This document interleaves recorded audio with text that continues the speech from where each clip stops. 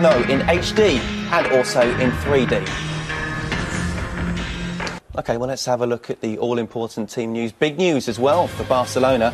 Titi Villanova makes 2 changes from the win against Benfica in midweek. Out goes Puyol, who's injured, and Alexis on the bench. In comes Adriano, possibly at centre-half. And Andres Iniesta makes his first start since the Spanish Super Cup defeat at Real Madrid back in August. Alex Song on the bench. Are you surprised he's not playing?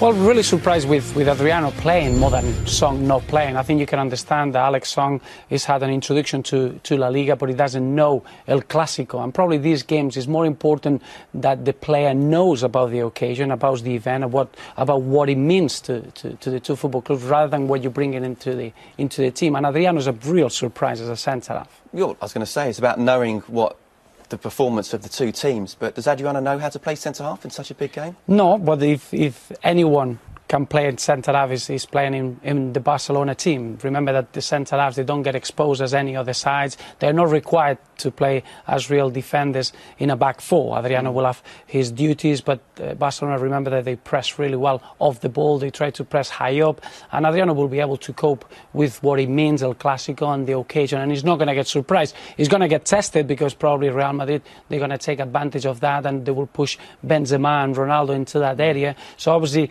that's a real weakness for Barcelona. He does have the option of 3 at the back, of course, as well. But let's have a look at what Jose Mourinho has decided on his team tonight. He makes 3 changes from the win over Ajax. Out goes Essien, Callejon and Kaká. In comes Khedira, Di Maria and Mesut Ozil. Strongest possible lineup?